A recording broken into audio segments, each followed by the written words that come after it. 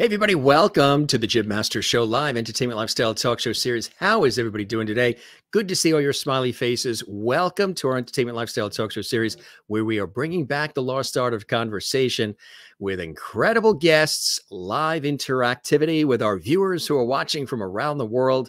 They are called the Lovity Squad. Matter of fact, if you would like to comment right now in our exclusive JMS live chat room, make sure you subscribe to the YouTube channel, which is the one you're watching right now. That is Jim Masters TV. Click that red subscribe button. Really easy to do. And then you're a part of the JMS Lovity family. You're part of our great community. You see that red button there on our YouTube channel. Click that. Click the notification bell so you never miss any of our incredible episodes. We've done over 640 episodes so far of our series, day in and day out. It's really cool. Don't forget to give this episode and all the ones you enjoy a hearty thumbs up, like our YouTube channel, and leave a comment on the YouTube channel as well.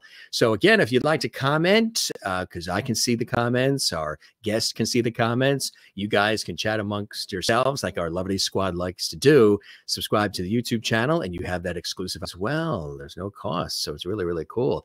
We have an amazing guest joining us. Yes, Mariann Aalda is joining us from Chicago, from the Windy City. She is a beloved daytime soap star for many, many years. Edge of Night, Guiding Light, Sunset Beach, of course, many other shows, television, The Royal Family with Red Foxx and Della, Reese, lots more. And she's also a wonderful speaker. She is an advocate to fight ageism. She believes in aging shamelessly, and it's really a beautiful project. She has done TEDx Talks. She's revered. She's beloved. And she's funny. She's also a comedian. Did you know that too?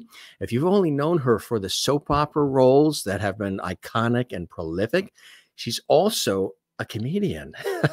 And she's very funny. We're so honored to have her here on the show. She's going to join us live and direct from Chicago in just a second. Gang, it's so nice to have you here. This is your first time sampling the Jim Master Show live entertainment lifestyle talk show series. You can binge watch all the episodes, over 640, with guests from Broadway, Hollywood, television, film, music, stage, culinary arts, sports, comedy, everything, life in general. A very special guest, Mariann Aalda, became one of the first African-American daytime soap opera heroines back in 1981. The feisty young criminal defense attorney, DiDi Bannister, on ABC's Edge of Night. But these days, she's prosecuting ageism with a TEDx Talk, a solo show, and as an AARP Age Disruptor. Don't you just love that? Her 30-year television career, which again, prolific and extraordinary and iconic. The highlights also include co-starring opposite Red Foxx and Della Reese as their daughter Elizabeth on the CBS sitcom The Royal Family, also recurring as Lita Ford, Anthony's yuppie-from-hell girlfriend on CBS's Designing Women, yep, co-starring opposite O.J. Simpson as his wife Ellen for 3 seasons on the HBO dramedy First and 10. Yeah, again, I know a lot of you know her for the soaps, but she's done so much more. And of course, she was on NBC's Sunset Beach as well, and a lot of other incredible productions, incredible shows, and so much more. Most recently, her solo show, Gettin Old Is bitch, but I'm gonna wrestle that bitch to the ground, broke a 30-year box office record. That's right, at the 2019 National Black Theater Festival, which is amazing. I mean, that's extraordinary. And that was, again, picked up for a sold-out run at New York's historic Billie Holiday Theatre in the pre-pandemic 2020. Up next, she stars in the indie short film Gumbo, written and directed by Jess Waters and produced by Geno and the artistic standard for AMC's ALLBLK TV. Really incredible. I tell you, this is an extraordinary career on so many different levels. The versatility and also her passion. You know what I mean? She's somebody who really cares about people. She's empathetic and she likes to make a difference and inspire people. She's inspired many people through her work, you know, her prolific work on television and stage and film and everything. But She goes the extra mile in the incredible projects that she's a part of today. We're very honored and excited to welcome her to the show. I see all these comments coming in here, gang. You're the best. Keep those comments coming. Again, if you'd like to post during the show while it's live, if you'd like to chat, make a comment, make sure you subscribe to the YouTube channel, Jim Masters TV. You have that opportunity to do that. And you can also leave a comment on the show YouTube channel as well underneath this episode, live and direct from Chicago. There she is, looking Hi, Jim. $1 million. Hi, Mariann. How are you? 2 million. It's inflation. That's right. Yesterday it was $1 million. Today's $2 million. So you're there. You're back home in the Windy City. How are you, my friend? Thanks for coming and gracing us with your wonderful presence today on the show. We appreciate it. Oh, it's more than my pleasure. And if you don't mind, I'd like to give a shout out to Lisa Rodrigo, who made the connection. She said, "Oh, you've got to be on the show. He's fabulous." And I think so far from what I've gathered from watching your shows, I think she's right. So I am honored to be here. Oh, it is my pleasure. I'm so excited to have you here. And again, I've always admired your work and your tenacity and your passion. And you're involved in so many incredible things now, which I think is so beautiful. But before we get to some of that, let's go back in time to those early 80s. What were some of those inspirational moments for you early on in your career, Mariann, that really guided you into the direction of wanting to become a creative artist, a performer, an entertainer, somebody who's a storyteller, as an actress, and so much more? Well, we're going to have to go back earlier than that. Let's go back to the 1950s. I was born in 1948. Do the math. I'm 73. Okay. And I loved watching the Mickey Mouse Club. That was my favorite show on television in the 50s. And there wasn't a lot of people who looked like me on television at that time. And as a little kid, you don't know race, you don't know ethnicity, but you know colors. And I could see that Annette Funicello was like my color. She had curly black hair. And I thought, oh, I want to be like that. I want to be on the Mickey Mouse Club. And that really sparked an interest in me in wanting to, first of all, I was a very, rambunctious kid. My parents put me in dance classes and drama classes and just to get me out of the house, I think. And then when I was in high school, I was in a dance company. And I performed for the basketball games. It's kind of like a version of the cross between the Laker girls and the June Taylor dancers, or the Rockettes. We did a lot of high kicks. Yes. And then in college, I went to Southern Illinois University in Carbondale, Illinois. I toured with the Southern Illinois University Theater. Now, my parents had come up from the South, from the Jim Crow South to Illinois, to Chicago to give my sister and I weren't born then, but for their future children, a better life. Yeah. And so I'm a first generation college graduate, and we have a lot of school teachers and nurses, in our family. So my parents' dream was, take some education courses, you can do that, be a teacher. And that was pretty much the peak of their aspiration for me.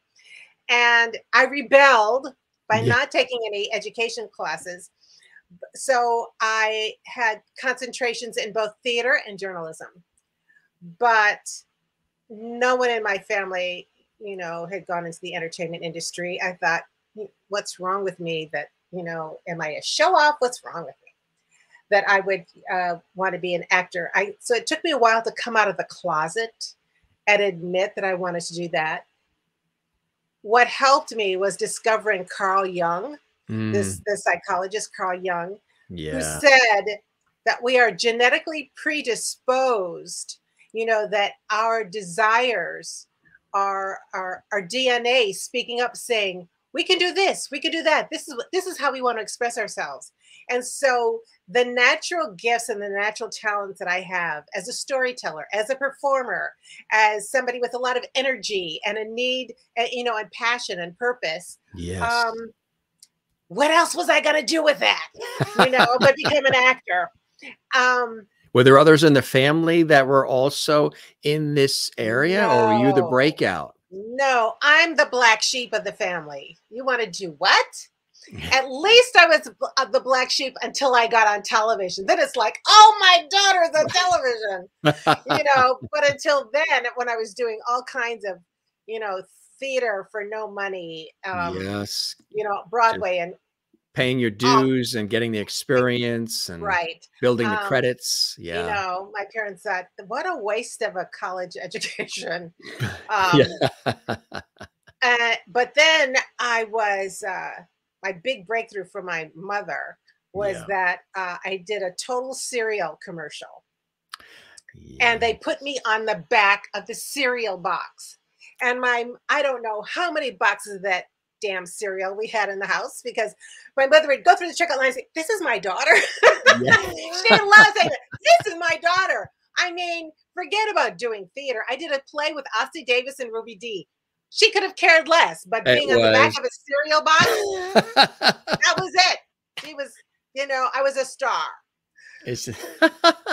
And did you guys eat total cereal normally, or did you start eating total cereal as a result? Oh, no, I don't know what they ate. I think they were big Cheerios people. But I actually I was eating the cereal before I even, you know, got the commercial, because it was healthy. Yes. I don't even know if they make it anymore. Yeah. Do they? I don't know. That's a good question. Yeah. Because I don't, you know, if they still make it, it's on the lower shelf at the supermarket, so I never see it. Yes. So no, I eat Raisin Bran.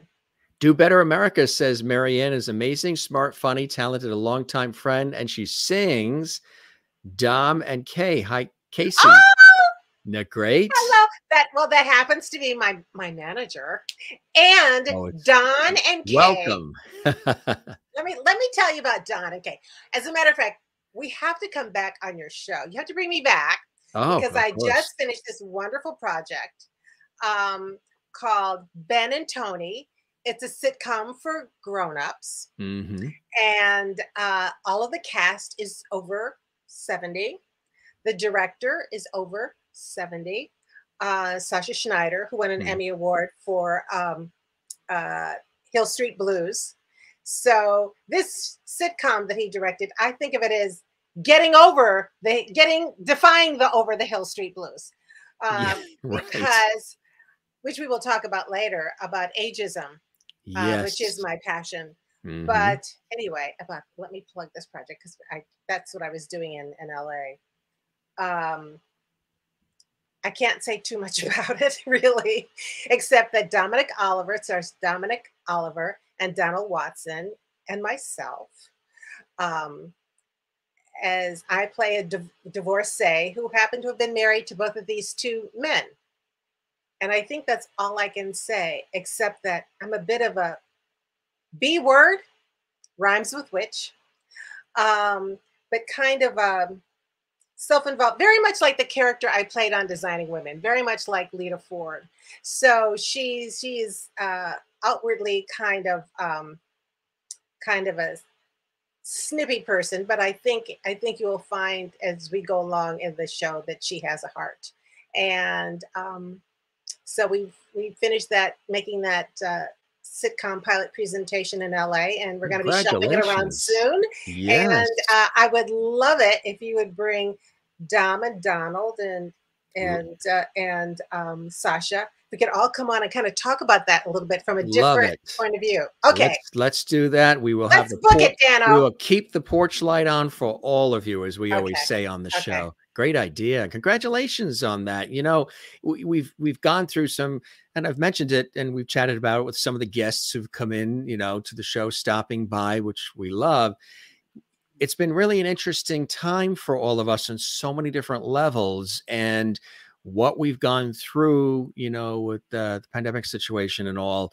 It's been a time to really pause, breathe, reboot, refresh, reconnect, reassess, and try to maybe come out of this. I keep saying rise from the ashes with more kindness, more empathy, more connection, less division, and really work together and understand that we all need each other. We're all here. The earth spins a lot smoother on its axis when we were all here working together, caring about one another. And we've had this time to see all of these things go on around us that have been global, I mean, have been extraordinary, but yet at the same time, look in the mirror and say, who is that? What's the reflection that I'm seeing? We've had a couple of guests say, and some of them in the acting realm as well, that they've always had all these roles that they've played and they've nailed them. But this situation we've had the last 2 years has given them opportunity to look in the mirror and say, who am I now? Who am actually I out of all of this?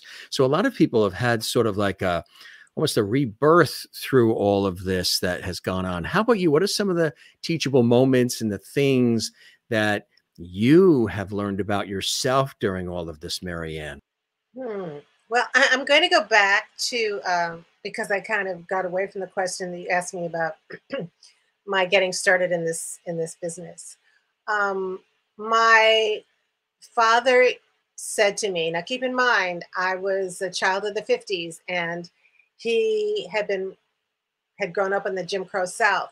He impressed upon me, because you're a little colored girl, you're going to have to work 10 times as hard as those other folks to get the same things. And he said it without any malice or bitterness, just as a matter of fact. And that's the way I took it. It wasn't fair, but if I waited for the world to catch up to what's fair, I'd be waiting forever. I wanted to be part of the change. And so as a young actress, I was always very conscious of the roles that I took so that they would be uplifting and positive expressions of people of color. And now, fast forward, now that I am an older actress, now that I'm mature, I'm very conscious of the same thing for older people. Because these days, a lot of this, the reason why you haven't seen that much of me on television is that a lot of the scripts that I get, the characters are one of three things. One of three C's. She's a cripple, she's a curmudgeon, or she's crazy. There is a stereotype that is prevalent in film and television where older people are the butt of the joke. You know, we're the sight gags. Yeah. And that is so derogatory. And when the casting director stopped calling me, like in my mid-50s, because they could do the math, and it didn't make any difference if I looked like I was 35. They knew I was 50, and they weren't going to hire me for the roles, for certain things. And I pivoted and became a hypnotherapist because I think actors have a natural curiosity about human behavior and motivation. We have to do that kind of inner work so that we can portray the complexity of characters. So I became a hypnotherapist, and a lot of my clients were women in their late 40s, early 50s, and they were all suffering from depression. And my practice was in Tarzana, California, which is a very upscale neighborhood. Yes. So these women wanted for nothing. They had money, they had beautiful homes, they were now empty nesters, and they were unhappy. And I soon realized that we have all, men and women, been hypnotized into believing that women lose value and social and sexual currency as we get older. And a funny thing happened is that as I was giving the positive suggestions to my clients, the suggestions took root into my own subconscious mind, so that I had to walk my talk. It's like, yes, you can be everything and you want. Well, hey, Mariann, so can you. And what is it that you really want? What I really want is to act. I mean, I love doing this. I'm a natural storyteller. I'm a natural communicator. When I play a character, my motivation is always to enlighten or inform people, you know, so people will look at people at a different way and wonder, oh, maybe that's why they were acting that way. So they'll have a better understanding of human nature. You know, it's like as an actor, it's not about, oh, look at me, look at me. No, it's like, listen to me, and look inside. Yes. Look inside. That's what I want people to do. That's why I love doing this. And so when they stopped hiring me for film and television, I started hiring myself. My very first one-woman show I did at the Hypnosis Motivation Institute in Tarzana, California, which is where I trained to become a hypnotherapist. And the title of my show was Snap Out of It. You've only been hypnotized into believing you're over the hell. I love that. And the feedback that I got from audiences let me know the importance of the work that I'm doing. I think of my acting as my ministry. You know, I minister to the hearts and souls of people who, who say, hey, who might feel badly about getting older and thinking that their life is over, and there's, and feel uncomfortable about the fact that they're overlooked or made fun of. And I want them to feel better about it. Considering the alternative. Right. Getting old is not too bad. The alternative is total silence, and not ready for that. No. Well, we have something here that will trigger some memories for our fine audience here, the Lovities. They have already said, which you and I were chatting about before we went live on the air, about how I said that the show has a lot of light, love, and levity.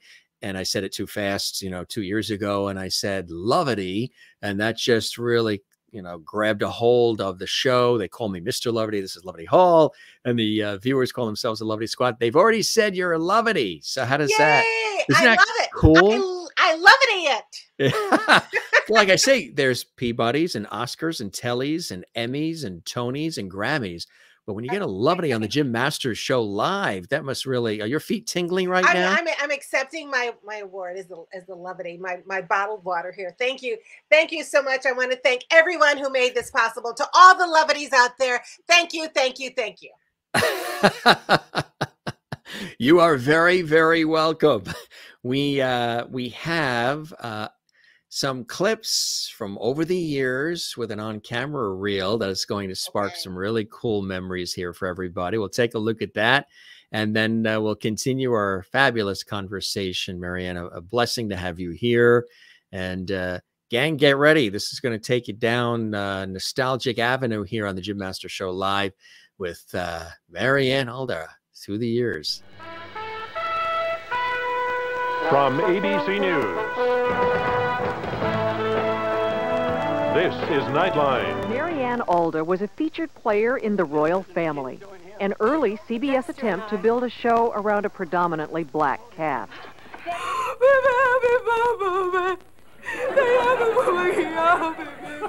That's what I wanted to tell you. But I don't understand. I knew you wouldn't understand. No, baby, your daddy mean we didn't understand what you said. Hello, Mariann. You know you sure look fine. Oh, hello, Mariann. You know you sure look fine. Oh, hello, Mariann. I could love you all the time. And you must be Nicole Parker and her friend Andrell Wilkerson? Charmed, I'm sure. Let me introduce you to the other members. Ladies, I'd like for you to meet, is it Ms. or Mrs.? Ms. Oh. Ladies, please welcome Ms. Parker and Dell Wilkerson, her single and available friend. So if... Yeah, well, why don't you just mingle over there? He pulled through, but he's going to need months of therapy. This happened before? He's a little accident prone. That's why we all took the kiddie CPR class.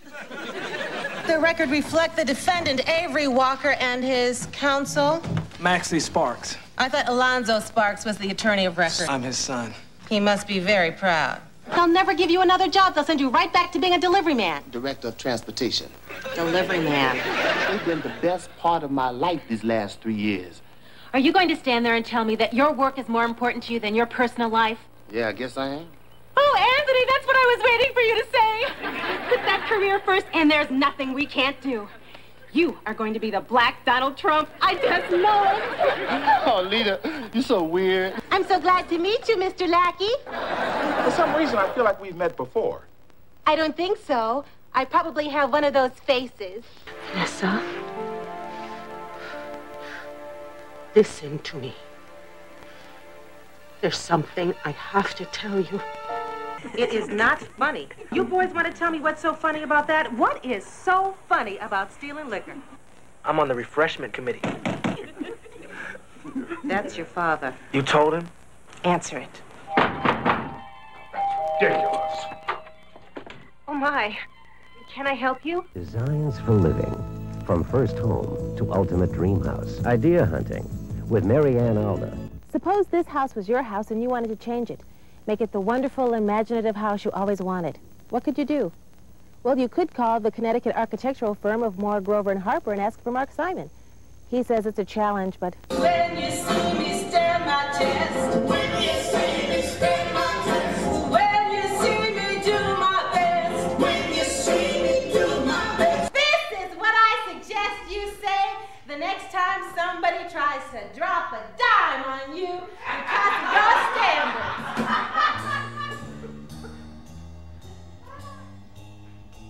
You cannot treat a thoroughbred the same way you treat a plow horse and expect to maintain the same high-quality thoroughbred lifestyle.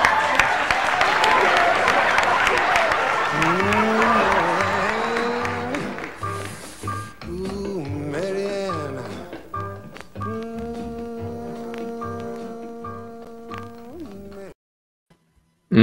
When you see that, Well, that was a trip in the Wayback Machine, wasn't it? wasn't it? And a beautiful one as well, just reminding people of your versatility and just all the different opportunities that have come your way that you've worked hard for. What was the first one? What was that linchpin opportunity early on that sort of set the ball in motion where producers and casting people, directors said, she's good. We want to bring her in on this project, on this show, on this production. What was that first thing that really you look back at and say, if that was the thing that really set it in motion for me career-wise?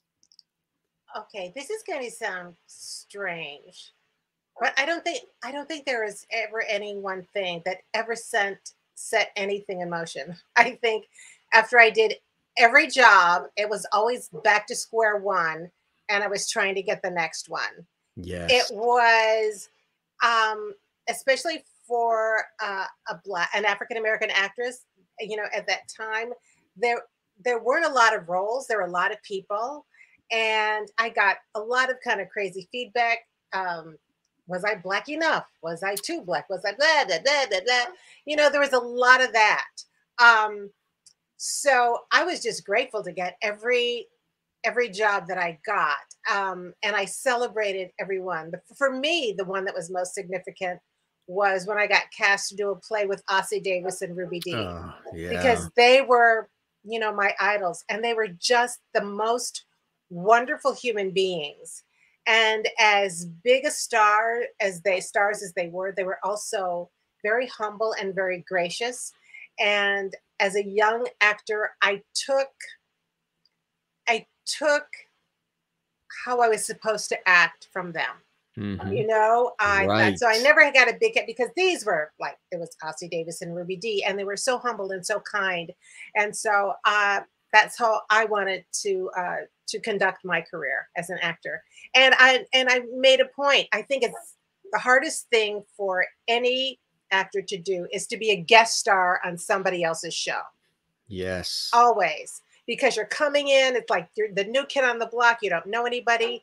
And in order to do your best work as an actor, you have to be confident. Yes. And a lot of times when you have the nerves, the confidence goes out the door. So following what I learned from Ossie and Ruby, whenever anybody would come on a show where I was a lead, like The Royal Family or Edge of Night, I kind of was like the cruise director on the Love Boat. Oh, I would go up yes. to them and say, welcome, and try to make them feel comfortable. And so that they could do their best work. And I think that's really, really important. But I would say, so that was doing the play with Ossie Davis and Ruby Dee. And then I got a chance to do The Wiz with Miss Diana Ross. Funny story about that. I was doing a lot of TV commercials at the time, and I lived in the Bronx. And so whenever I had to go into the city, if I had time in between, you could, you know, carry your portfolio around and visit casting directors or agencies. And I was in town, and I was in between auditions, and I saw that Joy Todd Champion Casting was having an open call. So I went in, I got off the elevator. The door was open. A lot of actors were sitting outside on folding chairs. The door, and I come out of the hall, and Joy Todd is looking right at me, and she goes, "The young mom." And I had no idea what she was talking about. Her partner at the time, Fern Champion, says, "Nah, she's too old." Now, I was, what, 26 at the time, something like that, 25, 26. And I thought, too old to play a young mom? I don't know what got into me, but I had my little portfolio. I marched through the door. I followed her back into her office, and I said, "What do you mean too old? Look, here's my portfolio. Today I'm auditioning for a Tidy Bowl commercial, but I can do Pampers. I can do Young Mom." And I'm thumbing through my portfolio. And so she throws up her hands and says, okay. You know, and then she turns to her assistant and says, give her an appointment tomorrow. So that was Joy. That was Fern Champion. Yeah. Joy Todd, her partner, who had said, "Young mom," comes out. I'm walking past her office. She goes, "Psst, psst, come here." She says, "Come here." She says, "Can you get a baby?" I said, "What?" She said, can you get a baby for the audition tomorrow?" I said, "Well, my son is 2. He's not a baby anymore, but I'll see what I can do." So the next day I showed up at the audition, and we were grouped in couples, the husband and wife, and then the grandparents, husband and wife. So we were grouped in 4s. And so I had gotten a bunny rabbit, and I had a receiving blanket, and I just wrapped the bunny rabbit in the receiving blanket, and I was just, holding the baby. So they call us in to meet Sidney Lumet, the director. And there were no lines or anything. There was no pages, no sides to read. He just talked to us, and I'm just, feeding the baby. So I'm just answering him, and he's just talking, very lovely. So at the end of it, he says, "Well, thank you so much. It was so great for all of you to come in." And then he leans over to me. He says, "Boy, that's a really good baby. A baby slept through the whole thing." And I went, "Da-da." I said, "You mean this?" And he goes, he falls down, and he starts laughing. He said, "Oh my God, it's a rabbit." And I said, "Why, of course, Mr. Lumet. I was acting. That's what it's all about." That's right. He said, "I thought you had a real baby in there." I said, and he just fell out laughing, and I got the job. Wow. Now, I can't guarantee that's why I got the job, but I think it probably was. I think he could not get that moment out of his head and said, that girl, the one with the rabbit. That girl. That girl. Yes. See, and they thought Marlo Thomas was that girl. You were that girl. I was that girl. And working with him, and then I learned another valuable lesson from Diana Ross, who was also, I've heard rumors. She was lovely to me. And she was gracious to everyone in the cast. And we had a scene a couple of weeks later after we shot the big Thanksgiving scene. And it was just Diana Ross, Teresa Merritt, the man who played the cab driver, and my husband and myself. I think we did it for a couple of days, because I think there was one day that it was just really Diana and me. They called me out of my trailer, and they were creating an exterior scene where I was supposed to go into the brownstone, and it was Thanksgiving, so there's lots of snow. They had all this snow and wind and stuff like that. So Diana is sitting on a director's chair on the set. and they call me out, but they're not ready for me yet. You know, they call you out and then you stand around while they still set up the shop. Around, right. And you still can't touch craft services yet either. Right. So she's sitting there and I'm standing next to her and we're having a lovely conversation. All of a sudden her eyes got really steely and she looks at me and then she looks around and then suddenly she says, "Don't you see a lady standing here? Get her a chair." And then she looked at me and gave me that little, you know, sister girl, like, "I got you, sister. I got," you know, she gave me that little nod. Yeah. And I was just really moved by that because she didn't have to look out for me, but she did. But she did. Yeah. Wow. That's really, really important to have somebody to do something like that. That really sticks with you. So some of these things are what really got that ball rolling for you then, huh? And you were really, you know, sinking your teeth into it and honing your skills and making the connections and getting it done. People were noticing you. And then how did it lead to the soap opera world? How did that become? Because you're so identified with that, even though you've done so many other things and continue to do wonderful things in this world. But the soap opera world during that time was it. I mean, soap opera fans know everything about the character, the set, the theme song. They know all about it, and they are really in tune with it. And sometimes they even, I'm sure, write in and say, "No, I don't want you with him. I don't like him. I want you back with the other guy." I mean, they tell you, they tell the writers how to write the story. I don't want her. I don't like that girl. Write her out. And, you know, I can tell you a true story, something that happened to me, both good and not so good. I was in the supermarket one day and I'm pushing my little cart and I see this, you know, little old lady. I guess I'm a little old lady now, but she was really little. And she looks at me and she nods and I smiles at her and nod. I nod. And then she comes up to me and I just figure she's a fan. She came up to me and she slapped me. She said, "That Calvin Stoner, he's in love with you. Why aren't you nicer to him?" And here I'm in the supermarket saying, "But he's married. He's married to another. Well, he's married." It just shocked me. That was my Chris Rock moment. It's I was just about to say, like, yeah, like he's married, you know, because I didn't. It's funny. I didn't think to say I'm just acting. I'm an actress. I'm going like, no, he's married. He's married. I can't. Yeah. And, you know, the writers wrote those lines and I have to say those lines. Yeah. I was in shock. I didn't even think of that. All I could say is, but he's married and he's married. She was not having it. She walked away. She wanted you with Calvin, she right? Wanted me with Calvin. And why was I so mean to him? Yes. Well, let's check that out. Calvin, hi, Calvin. Hi, sis. How's it going? Oh, no use complaining, right? Hey, how's that big handsome partner of yours doing? I haven't seen him around much.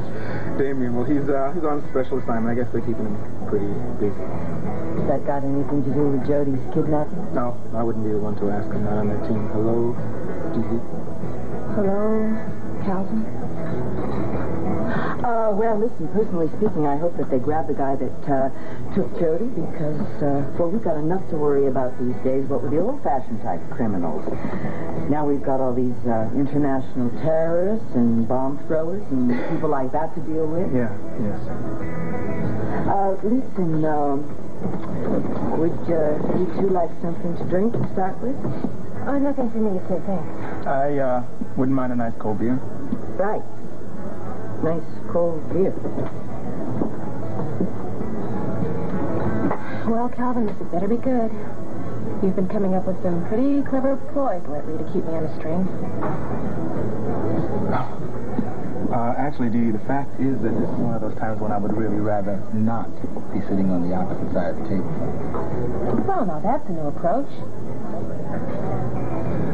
Look, you aren't going to like much of what I have to say. As a matter of fact, I don't think it's going to do much for my case. Calvin, would you please just get to the point? It's about your brother. I think that he is headed for some trouble, and I wanted you to be forewarned. Kelvin, did you know that my brother is now gainfully employed, that he has a legitimate job? Oh, yes, now that I know. And do you know how hard it is to get a job these days? And my brother already has several strikes against him. First of all, he's young. He is black. He has no skill. And he's an ex-con. Okay. Now, doesn't that make you wonder, just a little bit, how it was so simple for him to just run out and get on a payroll? What are you getting at, Calvin? Did he tell you where he was working, DiDi? Yeah, I didn't think so. He said that he was working at some big company as an apprentice, a gopher. He's working at Lucky Salvage, DiDi. He's working for Eddie Lorimer. And you know what he's about. All right, so he's working for a company that Eddie Lorimer owns. That doesn't mean that he's doing anything illegal. DiDi, parolees aren't allowed to work there, Calvin, he's not on parole. He is free and clear, and he can work anywhere he likes, and I don't like what you're implying. Implying? I'm merely trying to warn you. Well, thank you. Okay? Thank you for your great concern.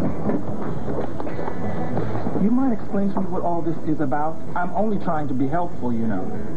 Well, thank you again for your help, Calvin.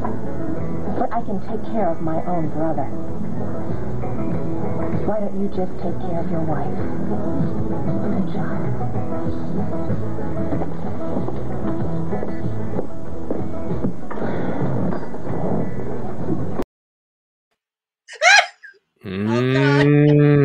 Wow. Oh, and Calvin was looking out for you. Calvin was looking out for you. And that lady in the supermarket thinks you should have stayed in that booth with him.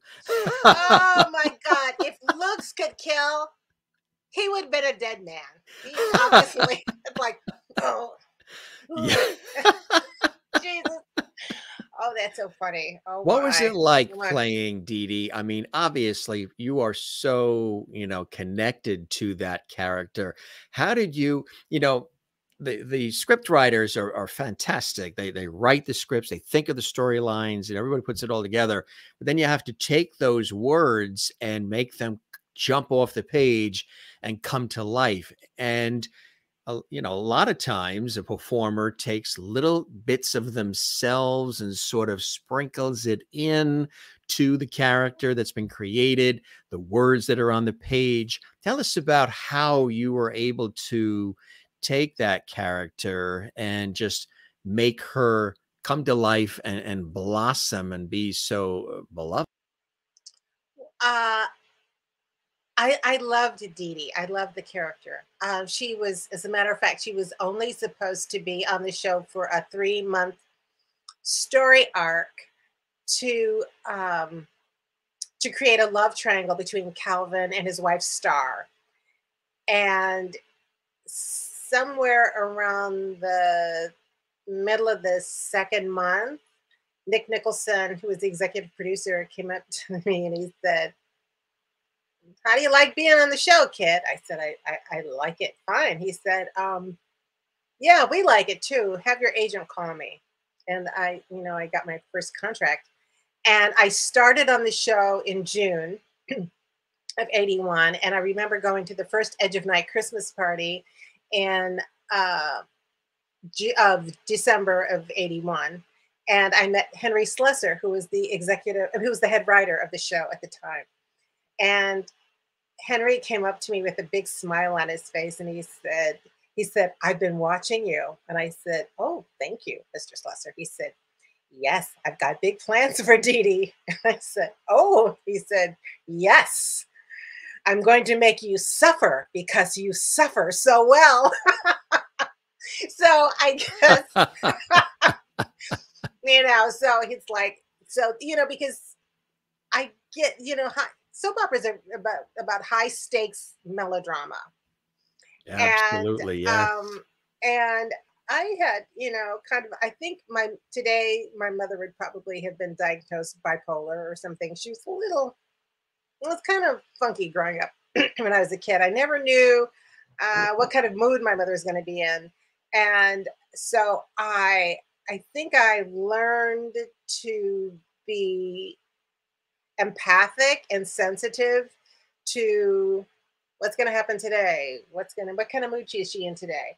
So I became very adapting to connecting to other people. And I think the real key to good acting is listening and responding, you know, being in the moment and listening and responding.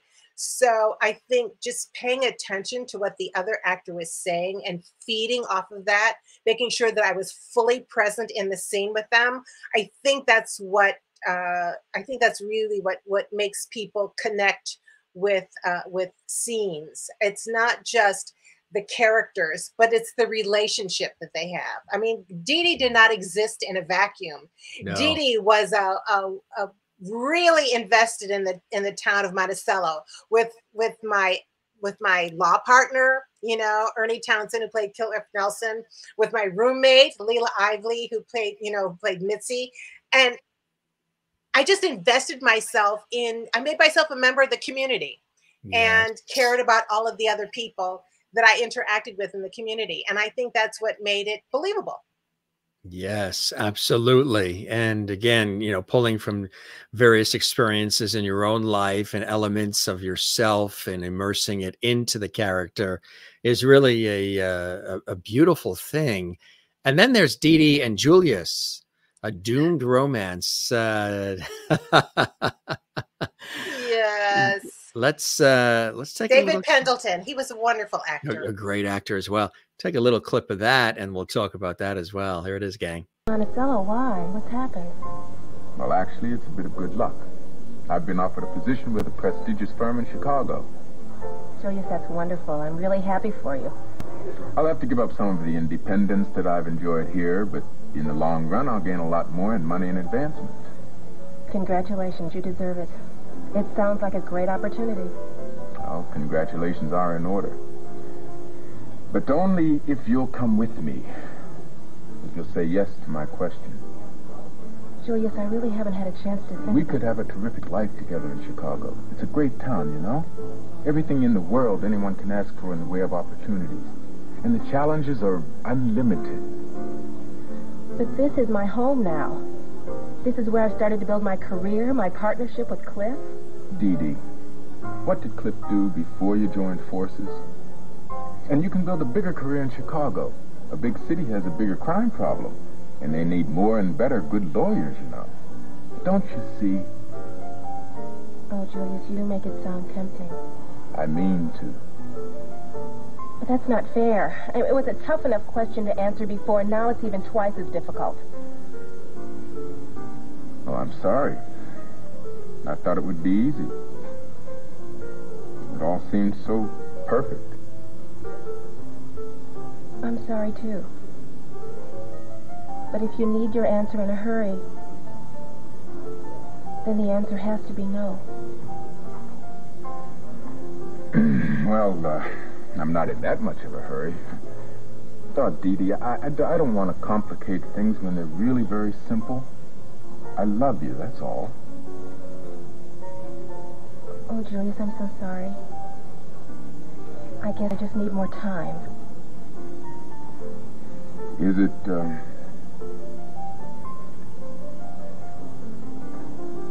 Well, I haven't actually accepted the position yet. In fact, if you make staying here a condition, then so be it. I'll take you, DiDi, not the job.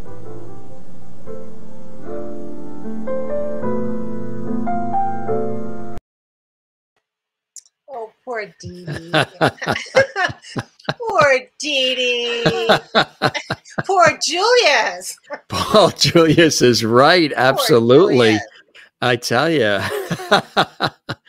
But I'm feeling so bad. You're feeling you want to go back and sort of rewrite things, or maybe say yes to some, or no. I've been married and divorced twice. I'm not saying yes again. No, that's it. You've been there, done that, and That's really cool. Merlin in Canada says, "I want more." They're loving it. Everybody, these are all the lovedies commenting. Hey, Everybody lovedies!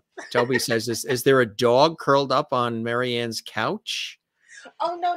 This is a pillow. Sometimes I sleep on the couch, and this is a pillow that it has pop. Wait a second, can you see it? It has it's like popcorn, and then movie tickets, and and a clapper. So yeah, that's Very cool. You're in the. This is for when I have movie nights. This is when you have movie night. And I fall asleep at the movies. And then, of course, Guiding Light was another opportunity for you as well, huh? Yes, I played. I was an oncologist. I was. Whose oncologist was I? Who had cancer on the show? I'm trying to remember. One of the boys had cancer, and I played their oncologist. They had just called me. I was living in LA, and I went back to do Guiding Light, but I wasn't under contract, and it was pilot season in LA, so I went back to LA. I left. Johnny Bowers, oncologist, and again, the cast was lovely. It was another Procter & Gamble show. Edge of Night was a Procter & Gamble show, so I was part of that P&G family. And it was, I've been very fortunate to be able to play. And then, of course, there was Sunset Beach. Sunset Beach on NBC, yes. Yes, where I played the tragically disfigured Lena Hart. Yes. And that was, 2.5 hours a day in makeup. To get that, for the makeup? Wow. And then another hour to remove it because they had to take bits and pieces and alcohol, and so I didn't pull my skin off. I had an allergic reaction to it. So then they diminished my appearances because what are we going to do? Except when the show was off the air, I played Sherry Som's mother, and she and Jason George, they were going to get married. And so they thought, well, let's bring Mom out of the asylum. I show up to their apartment. I open the door, and she says, "Mom, you're cured." And I go, "Yes, it's a miracle." And that's soap opera for you. That's incredible. Yeah, that was fun. That's that was a really good, interesting role as well. We got a little clip of you on Sunset Beach as well. Before I pronounce you husband and wife. Wow. Like mother, like daughter. We're just heartbreakers, aren't we? I was going to tell you. Gee, it doesn't matter the network. CBS, NBC, ABC, wherever. But really cool looking back. I would imagine that, as much as the viewers become very attached to a program, especially soap operas, because 30-year runs with a lot of these shows, so they're there for, it's a generational thing, and they get so wrapped up in the characters, the storyline, all of it. But as the performer, how do you, when a storyline ends or when the soap opera ends, when things wrap up for you or for the program collectively, how do you move on from that? A role that you've played for a long time. How do you emotionally detach from these characters that you've poured so much into and that people identify you with? There must be some sort of a soft loss for the performer as well, because you're so invested in the character. And then, time passes on, the character either leaves or the show, wraps up. What is that experience like for you? Well, you're invested in the character. You're also invested in the paycheck. But the thing about Edge of Night is that the show itself was canceled. So there were a lot of us that were out of work at the same time. And so we clung to one another. And several of us moved to LA. Um, I did, let's see, Jennifer Taylor. I think Sharon Gabbett stayed in New York for a while, but a lot of the actors moved to Los Angeles, and we formed a little community. You know, we looked out for each other, we supported each other, we celebrated whenever anybody got a job. So I think it made it easier on me because I wasn't like set off, you know, on an ice floe out into the sea on my own. Right. You know, we were all on that Titanic together. Yes. And we got into the lifeboat together, and we just, you know, we just held on. So I think that helped. Now, in terms of emotionally detaching from the character, Yeah. there's a part of DiDi that still resides inside of me because she is me. I created her. I have fond memories of her and the life that I was able to breathe into that character. So there will always be a soft spot in my heart for DiDi. I can look back at her like she's my child now. Yes. Oh, look at DiDi. Right. And also the tremendous satisfaction of creating a character that meant so much to so many people, especially in the African American community, because DiDi was she was a lawyer. She was smart and she was feisty, and she had romances and she had trials and tribulations. She was a full-blown soap opera heroine. And something happened when I had been on the show, I think about maybe 6 or 7 months. And I used to go to religious services at either Avery Fisher or Alice Tully Hall in Lincoln Center. They had Science of the Mind or Unity. So I would alternate between those two services. And afterwards, I would go to a little coffee shop across the street to have breakfast. So one day I walked in and it was like a shotgun coffee house. You could walk in, you could see, you know, there are booths on either side, and you could see back to the back of the room. I walked in and there was an older Black woman sitting in the back of the coffee house. She sees me when I come in, and she kind of looks at me and I smiles, and I looked at her, I nod. I went to have my breakfast, and my back was facing the wall. I was facing the door. So she was walking out the door, so she had to turn around to face me. She was walking out the door. She turned around and faced me, and she was not very tall because I was sitting. She was standing, and she wasn't that much taller than me. She leaned down. She cupped my chin in her hands, and she said, "Oh, baby, it's so good to see you on that show." And she had tears in her eyes. That's how important that character was for so many people. And I still take great pride in having created that character that meant so much to so many people.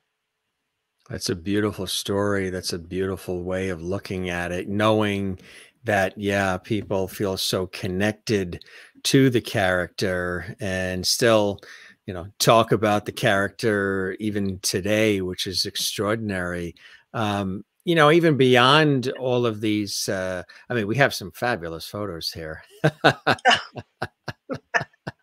There she is. She's giving that look to somebody. I don't know who, but it's all in the eyes. It's all in the eyes. It's all in those eyes. Absolutely. Here's another.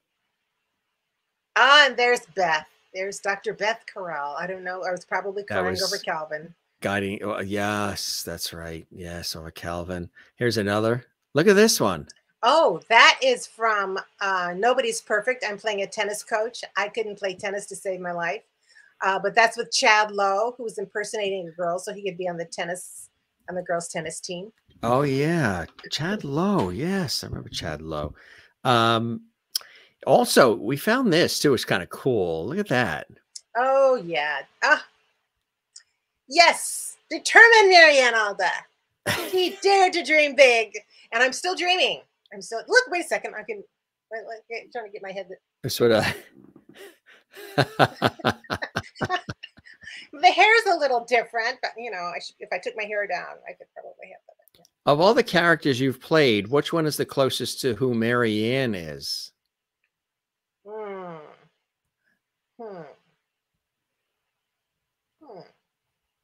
I'd say DiDi is probably DiDi. close. Yeah. Yeah, I'd say that she's probably. Yeah, when you're playing a soap opera character and you're playing her daily, Yeah. it helps for the character to be close to you because you have to live with it a lot. So I would say DiDi is probably the closest character to me. She's the one I have the most affinity for. Yeah, DiDi. Yeah. How did it come about where you had an opportunity to work with Red Foxx, Della, Reese, and the royal family on CBS? And just a few weekends ago, the nostalgic network Decades did an entire 2-day 24/7 binge of all the episodes. Well, they do that on the weekends with classic series, which I think is really cool. Mary Tyler Moore, Rhoda, all the different ones. And they did it with the royal family just, I don't know, a month ago or so. Yeah. So how did this come about for you as well, working with those icons and the rest of the crew? Oh, it was it was an audition. I had an audition to go. It was probably one of the it was an audition. I remember I lived in Woodland Hills in California. And at the time, this was before the fax machines. And if you had an audition, you had to drive down to the studio, get the script, and then drop it. And I got the call. It was rush hour. I was not about to spend, it was raining. I was not about to spend 3 hours in traffic going to the studio. And I thought, I'll go early in the morning and I'll look at the script. So I go early, about a half an hour early. I take a look at the script and I go, ooh, I could do this. This is very close to me. And the reason I said that is because the character had a crying scene, which you show at the beginning, because that was pretty much the audition scene where Elizabeth is crying and it says that you can't understand her. So I'm going to, and I have had this thing that followed me all through high school of being the Black Mary Tyler Moore. Okay, and so I would do the, so I would do that. So that was a scene that was kind of written into that script. So I just going, and the casting director laughed and she said, okay. So I think I had like maybe 3 or 4 more auditions. And finally I had a screen test at CBS. The other actress, who I will not name, it was down to between the two of us. The two of us were screen testing at CBS. We had to go down into the bowels of CBS on Beverly Boulevard. There was a screening room. You had to walk through this door. It was all dark, and there were like 30 people back. You could not see them, but they were back in the, you just come out. Well, this other actress had been trying to get inside my head, saying, well, I understand they want this. And really trying to mess with me. Like she said, I've had so many auditions this season and blah, blah, blah, blah. And I thought, well, you know, it's how sometimes actors can be. So, and she wouldn't stop talking. She just kept really trying to mess with my head. That wasn't Shasha, was it? No, it wasn't Shasha. I'm not going to name names. Because since then we've actually become friends. That's great. I don't hold a grudge. I got the job. So good job. That's it. So anyway, I had to go in first. And when I did everybody like burst into laughter. They were like laughing, and then I was standing at the door and the director, I think, said, "Oh, do that again." And I went, and they're laughing again. And then I opened the door and she had to follow me to the sound of them laughing at me. And I looked into her eyes and it was like deer in the headlights, like, oh God, God don't like ugly. Right. That's why why be, God has a way of, taking care of his own revenge. So, I don't have to do it. Right. So I got the job. And when I came out, Eddie Murphy, who was the executive producer. That's right. His Uncle Lou, who was, his like right-hand guy, Uncle Lou came out from the I guess the back door of the studio. He came up to me. He said, "You got it. You got to, you know." Now, I didn't know this man. He didn't know. I think CBS had something. Paramount had something to do with it. Right? Show, but he just said, "Yeah, you got it." So yeah, I did. And a funny Red Fox story. The first time I met Red and Della and the whole cast was at CBS, and it was a promo shoot for the show. And they just asked us to bring our own wardrobe. I think they had some things there, but they asked us to bring something they thought was right for the character. And so at the time, this was the early 90s, you know, Laura Ashley, those little, you know, those prairie looking dresses. Everything was Laura Ashley at that time. That's right. So I come in and I'm wearing, they're setting us up and they pick out the dress for me to wear.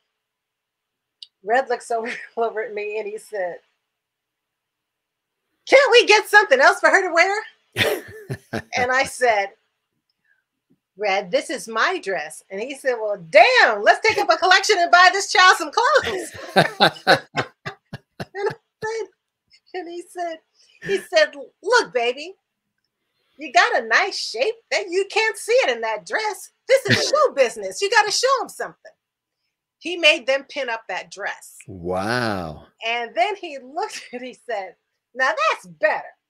And then he looked again. He said, "And can't we get her some socks or something for the chest?" They did.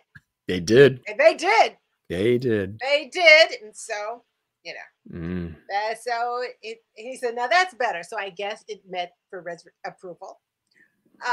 And he used to tease me unmercifully during the set. I would come out to rehearsals and he would say, "Where's your chest?" And I'd say, because I had what I called my, my Red Fox falsies, and that, you know, that we wear on tape days. He would say, "Where's your chest?" And I would say, it's in the costume." He said, No, baby, you need to wear that shit all the time because I have to look at you." Okay. In today's world, would that be considered harassment? I don't think so. It was funny. I thought it was Red Fox. He was being funny. You can't take a joke. But I got him back. You did, huh? I did. I went to the scenic department and I had them build out I don't even know if the alphabet goes that high. You know, double quadruple Z chest. And it was latex and they painted it the right color and everything. And wardrobe got, you know, a great big blouse, breakaway blouse. We were shooting this, as a matter of fact, Red was not, he was in kind of, his health was a little dicey. Starting to fail a little bit, yeah. So we would shoot our dress rehearsal the day before. We would shoot the dress. And then instead of doing 2 shows before a live audience, we would only do 1. But we always made sure we had a clean show in the can. Yeah. So we're shooting the dress rehearsal. Della is supposed to be making an entrance. She comes through the door. And if you know the show, you know the set, Grandpa's chair is facing away from the door. Right. So he gets up and around the chair. So she says, "Al," because his name was Alfonso, "Al, come help me with these groceries."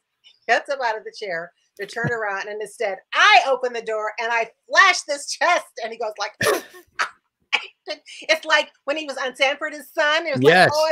He literally did that. Martha, I'm coming. Yeah. And everybody, like the camera crew didn't know about it. They're like, "What the hell?" And Della said, "She got you. She got you good, didn't she, Red? Good. That you won't mess with anymore." That's it. and literally the next week he died. I think I killed him. I might have killed him. That couldn't take it. No, I did not. Yes, But I mean, he died a happy man. Got a happy man. What was it like working with Della too? Oh, Della was a hoot. Della was a pistol. She was a minister, an ordained minister. Yes. But she was very earthy. Yeah. Della could cuss like a sailor in the name of Jesus. And you know, she was like that, but she was absolutely, she was at the matriarch, and she took care of us, and she was very motherly. She was wonderful. I have been blessed to work with some wonderful people. And that's one of the reasons why, as much as I do stand-up comedy now, really pretty much for the last 20 years. Yes, I know. I've been doing stand-up comedy and solo shows, but I did not become an actor to do solo shows. I love working with an ensemble. Ensemble, right. I love playing. I love getting into the sandbox and playing with other people. So, and that's why I work so hard. We're going to do a little segue into what I'm doing now. As a pro-age activist, I am a self-proclaimed age anarchist. Yes. I want to dismantle all of the social structures that say that old is bad and young is good. You're an age-full evangelist too. Yes, yes, because you know, when people say, "Oh, you're ageless," what does that mean? I am not ageless. I am age-full. I want credit for every single one of those years. You've earned because it. They absolutely. And also my my handle on Instagram, shameless plug, is Mariann Aalda _ aging shamelessly. That's right. And that is my mantra. We must, because right now, especially for women, if you ask a woman her age, you know, we get coy. We don't want to say how old we are. There's shame attached to it. Why? I'm 73 years old. I'm proud to still be here.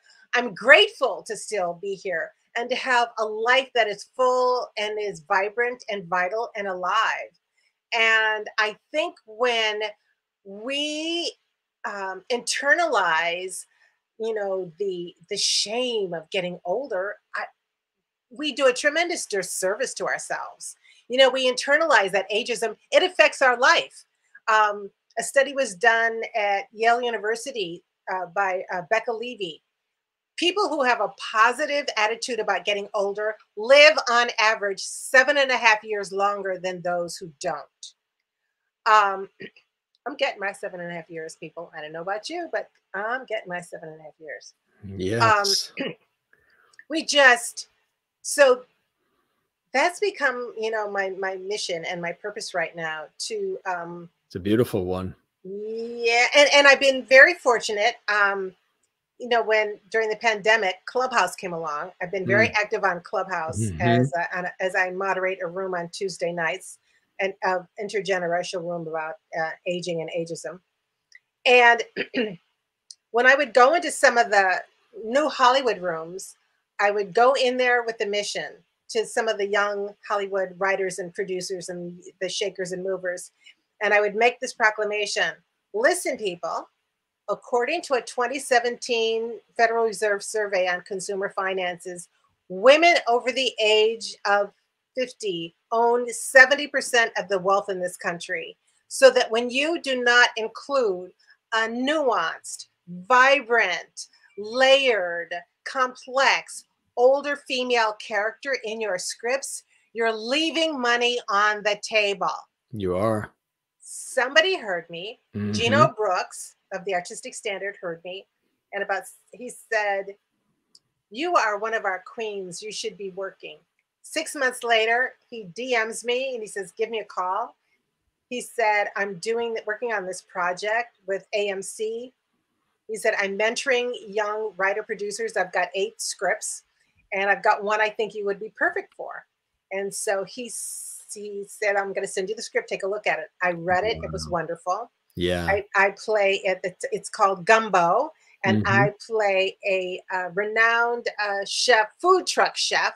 And I have this recipe for gumbo that somebody wants to steal from me. Oh. Anyway, so I read the script. Now, he was the producer. He was not the writer-director. The writer-director is a wonderful young person, Jess Waters. Remember that name? And so I tried to find out everything that I could about her. And then I said to Geno, this was on a Sunday. This was on a Sunday morning. I said, Geno, I can say yes to doing this, but but you're the producer. You're not just going to stick me in this show. That the writer director is going to be stuck with me. They have to pick me too. So he said, great, I'll set up a Zoom. We had a Zoom later that Sunday. And Jess Waters is a young, they identify as non-binary Black, uses the gender pronouns they, and in her bio, she said that they find it important that someone like them is represented in film and television. And so as a young, non-binary, queer, African-American female. So when we were on the Zoom together, I said, I saw what you said about how you want to see yourself represented as a young, queer, non-binary Black female. They said, yes, ma'am. I said, well, I'm an old Black female, and I am very concerned about how I am represented too in film and television. I said, you have the character, she's 60 and she's old. I said, can she be 73, my age? They said, yes, ma'am. And then, baby, you have her coming to the door talking about old and the fact that she's wearing a muumuu. I said, nobody I know wears a muumuu these days. I said, can she be wearing a tank top, yoga pants, and a kimono?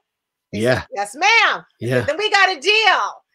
And we had conversations during the shooting about the fact that even other disenfranchised people, either disenfranchised by your sexual identity, your ethnicity, your religion, whatever, even those disenfranchised categories still discriminate against older people. Yes, they do. And we had a conversation about the fact that they hadn't really thought of it that way, and that they were going to take another look at how they thought about old people. And the irony is that getting older is the common denominator for everybody. All of us, right. And when you discriminate against older people, you're discriminating against your future self. Now, how ridiculous is that? So I find that a lot of my fans now are women in Hollywood who are in their late 40s, early 50s. They're just, because they're looking for a positive representation of what it's like to get older. And they look at me and they think, not so bad, I could do that. So I think of that again. I think, like I said, this is my ministry, so that people can feel good about getting old. Exactly. You've done TED Talks too. What was that like? It's funny. Somebody said, you should do a TED Talk.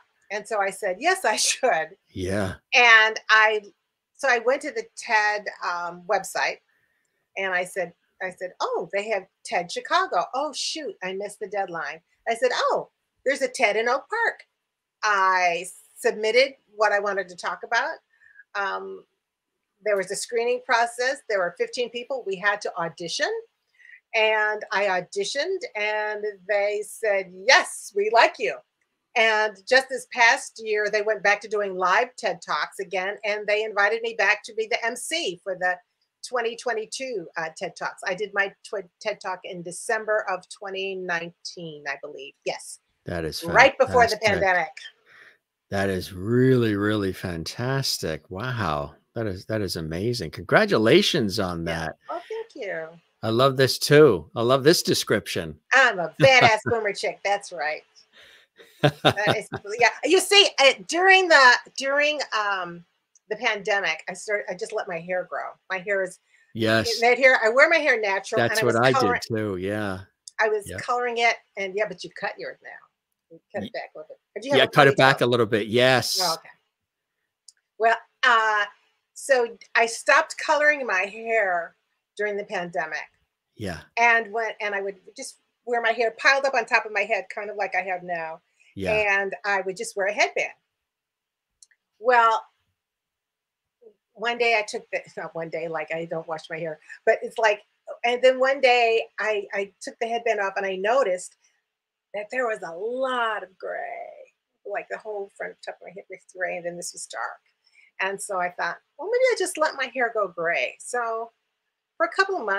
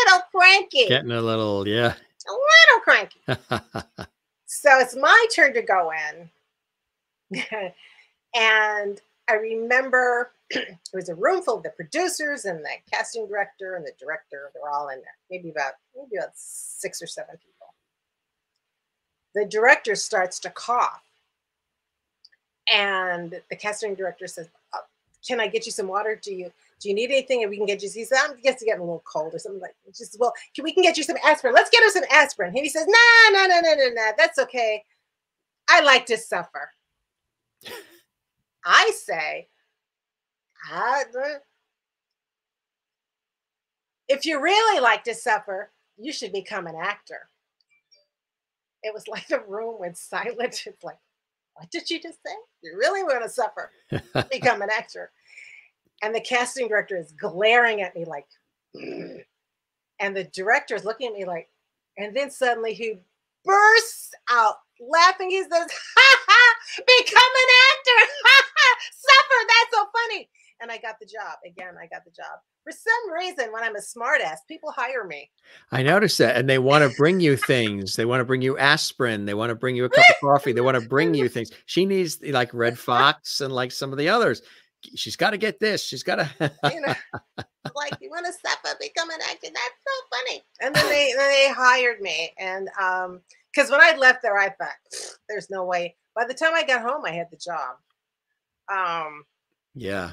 You know, that was funny. And I remember somebody was talking to me about my character DiDi, and they said, oh, you know, when they're talking, and I remember OJ looking at me like, what's it? Because he thought they were talking about me as a real person, that I had been through this and not my character. Right. And I had to explain to him that I'd been on a soap opera. He had never watched it or seen it. You were on Edge of Night, right?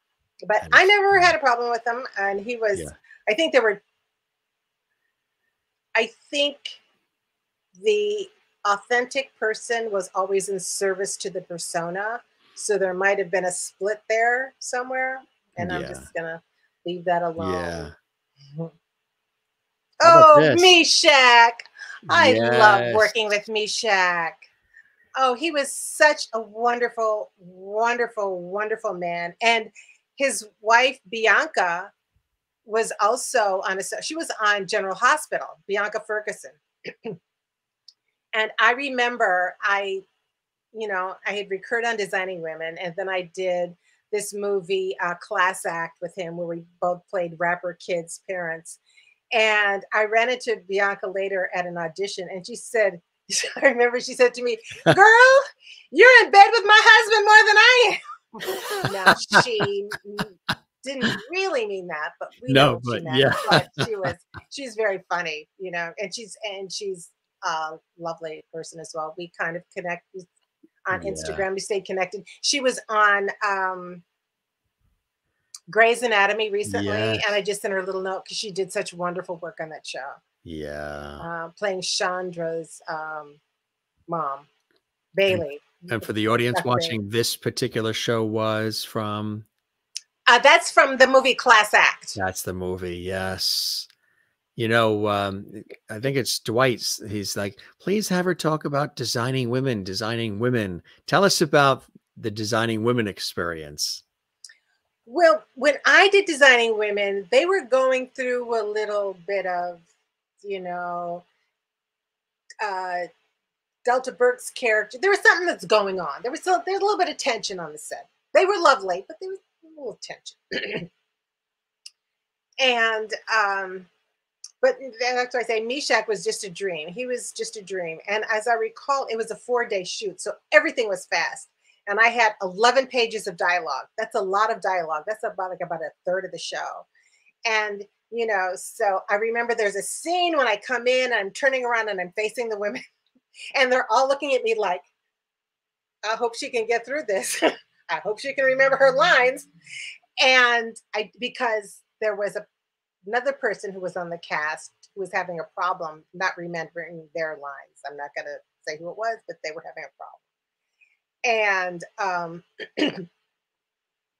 so I did it, and it was cool every time. And I remember the third day before shoot day, Dixie Carter came over to me and she said, you know, we're just so used to being with each other that sometimes we forget our manners.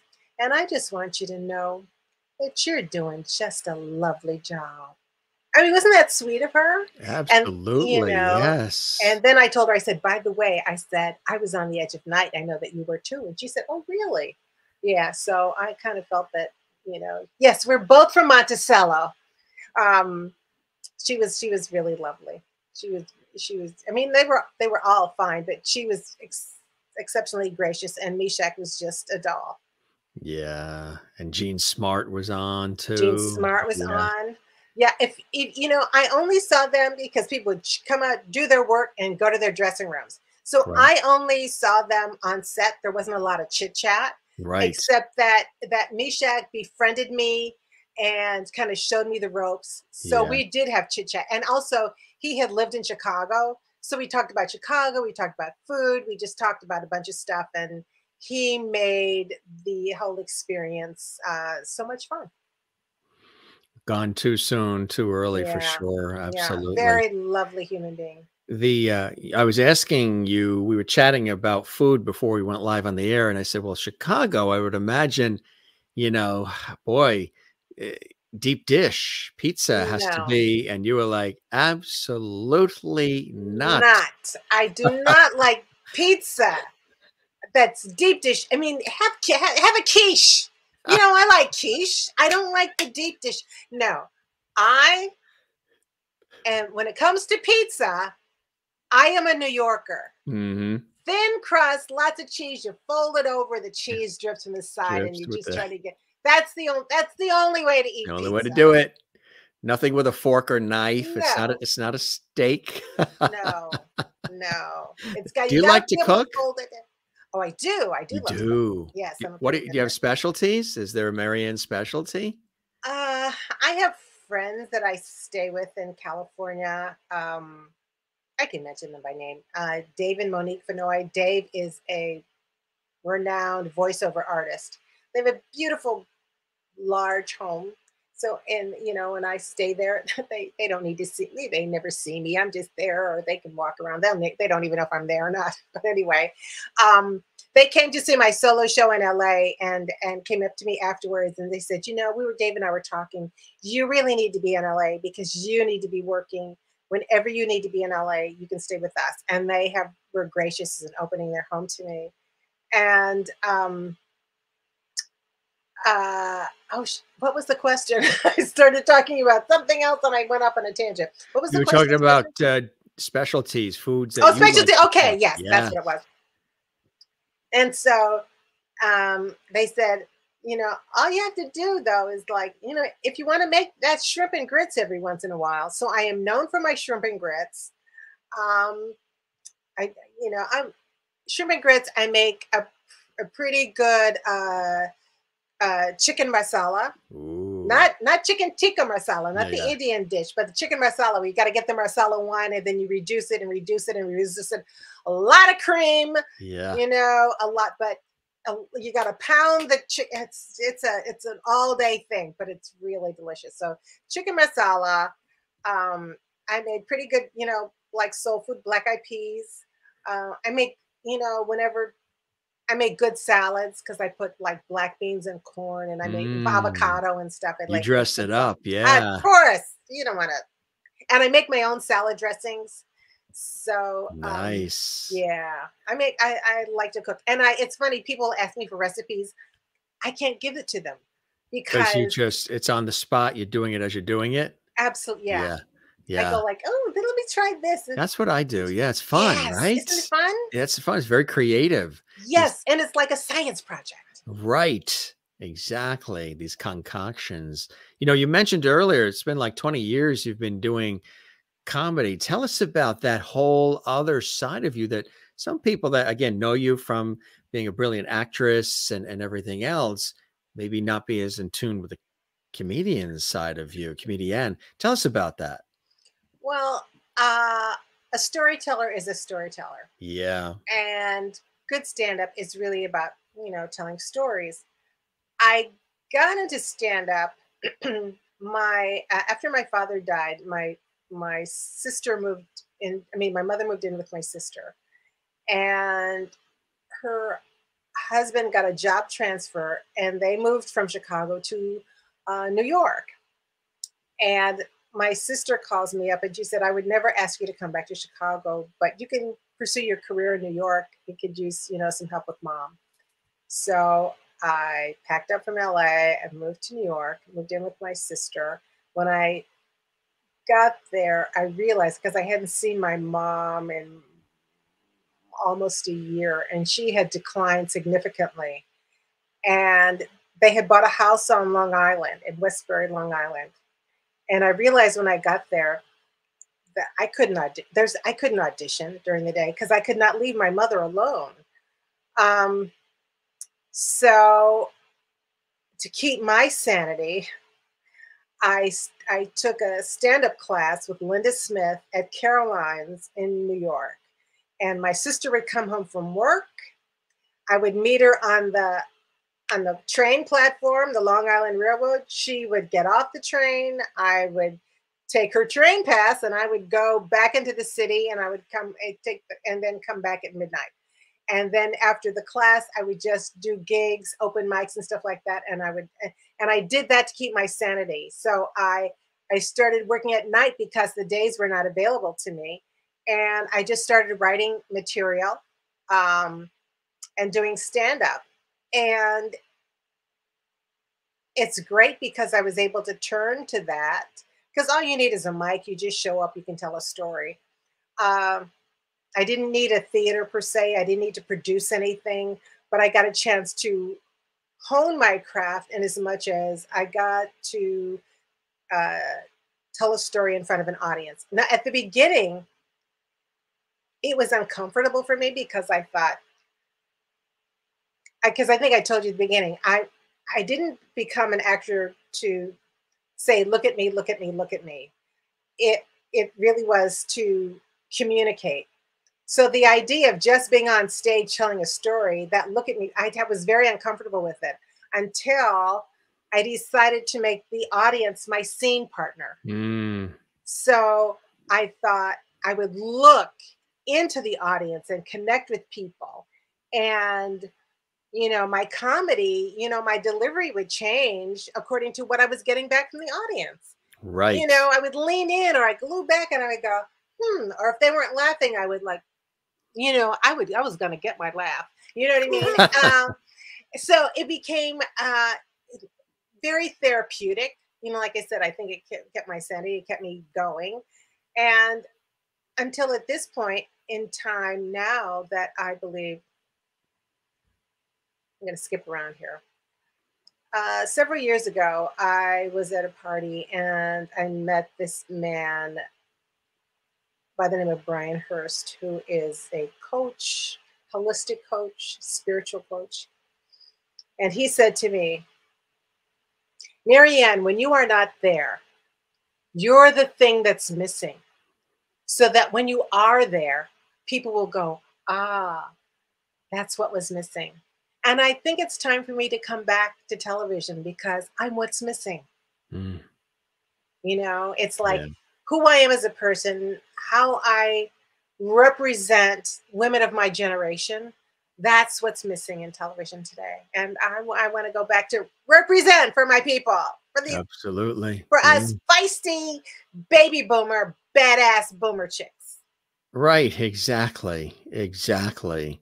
What did you think of Hot in Cleveland with Betty White and that whole group? That was an interesting mix. It was. And I also love Grace and Frankie.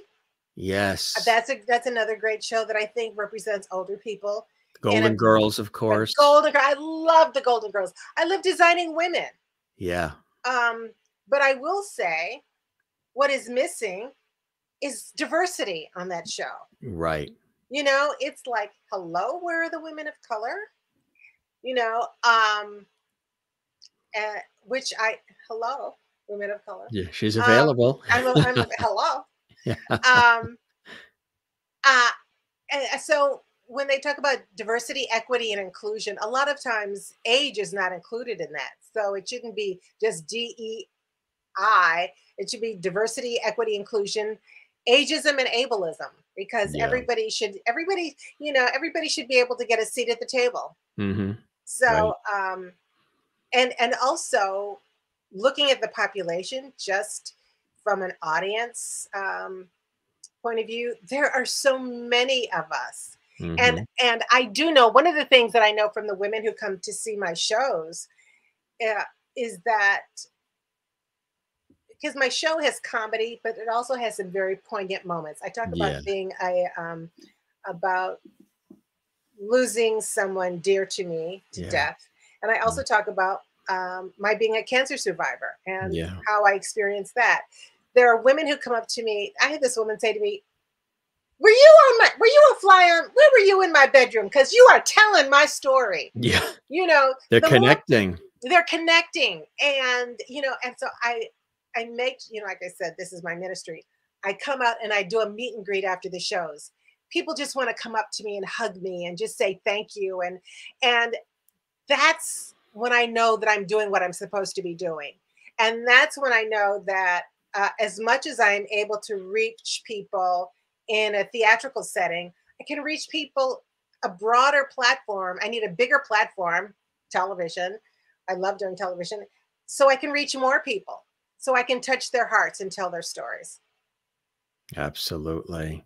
This is your website address too, which is great. It's a fabulous website that you have. People can connect with you there as well. Again, the Aging Shamelessly. I think that's so cool. What are the visions that you have for that, to grow that and to expose it to more people and bring more people in? And what are some other projects as well that you're very excited about that you might want to share? Well, I just finished a project. I think I told you at the beginning, Ben and Tony. It's a sitcom that I don't want to talk too much about, but it's called Ben and Tony. It's very funny. And it's a diverse comedy. The characters, older characters, we all went to high school together. I think I can tell this much. We all went to high school together. And my character, I was a little privileged kid. Daddy was a doctor, mommy was a socialite. Went to private schools. At the age of 13, puberty, my dad leaves my mom for a white woman. And suddenly we don't have the kind of money that we used to have. And we have to move to a different neighborhood. And now I have to, for the first time in my life, I go to public school. Well, I meet these two boys, or these two boys meet me. They think I'm cute. And so they befriend me and kind of show me the ropes. And at the end of high school, I end up marrying one of them. We moved to New York. We think we're going to be in a band and have this career. It flops. I come back home and I end up marrying the other guy. And we have two boys, and I end up divorcing him because I don't know why I divorced him. I guess he's kind of boring. And so I become sort of a serial, you know, as one of my exes, Tony says, you know, I look at marriage as my career, getting married, and I get married and divorced. But and both of the men are white, and so there is diversity. And the fact is that, and I looked at it, the fact that, you know, my dad left my mom for a white woman. So guess what? There will never be another black man in my life. I'm going to marry. And so I married these two white guys, which I think adds an interesting twist. Yeah. You're not seeing that a lot, and it brings in diversity. So you'll bring in our biracial children. You'll bring in at some point in time that we're going to bring in the because my dad has since died, my mother is moving in with me, but the woman that my father left my mother for is still alive, and suddenly she's in the picture. And she was much younger than my mother, closer to my age. So now she's got eyes on one of my ex-husbands, and I'm thinking, oh, no. Not happening. Not happening. So there's a lot of content. There's a lot of gold in there that can be mined. Dynamic. Yeah. Yeah. That sounds cool. That's exciting. Is there a target date when they hope it'll be out for people to see, or is it still in development and production? Well, we shot the pilot, and now they're shopping it around. Now they do. You know, they're knocking on the doors, right? Yeah, right. They're shopping it around, and you better shop around, right? Oh yeah, okay.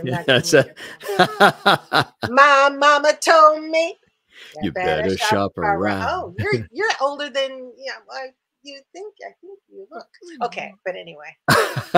Why? Because my voice went lower? No. Because you know that song. I'm a versatile host. You have to know. Right. Yes. You know, you talk about aging shamelessly. We have somebody here that usually comes in during the show as well, who aged shamelessly as well till I think like 100. Mr. George Burns. talk about gosh. aging shamelessly. Yes. He smoked his cigars, he did his thing, and he just enjoyed it, and, didn't worry about any of that, made it to 100. How about that? That's and Betty White did too. Tell Betty I said hello. Yes, Betty. Yes, George. Tell Betty and all the others. And Red and Della. Yes, and Red. And God rest her soul, Naya Rivera, who played my daughter, my 4-year-old daughter on The Royal Family. That's right. That's right. Yeah. What continues to bring you such great blessing and joy in your life? Yeah, I mean, you've certainly done that for everybody else through comedy, through drama, through your passionate way of approaching things, your inspiring and empowering way about you through all of the characters on the soap operas, television shows, on stage, all of it. And now, of course, what you're doing with Aging Shamelessly, which is really legacy work. What are some of those things that continue to inspire you, motivate you, and give you great blessing and joy in all of this work, Mariann?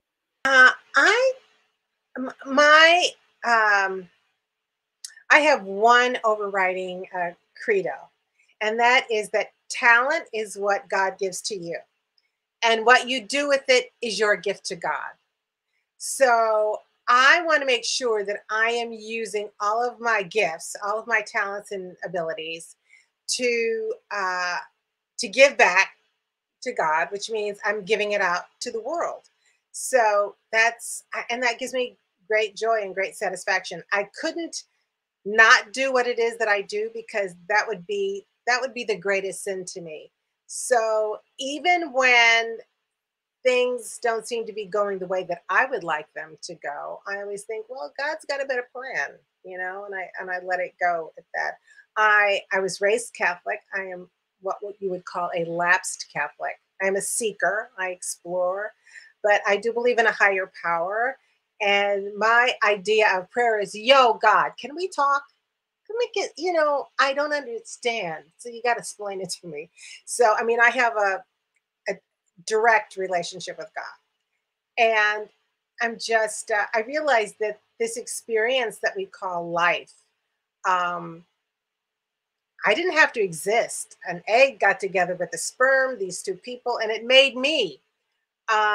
What if they had met other people? Would I still be me? Would I still be here? So the fact that we are all here, we are all miracles. So I am just grateful that I get to experience in this thing called life. And, and I'm going to have a party while I'm here. I don't know. I think you're a pearl that came out of an oyster.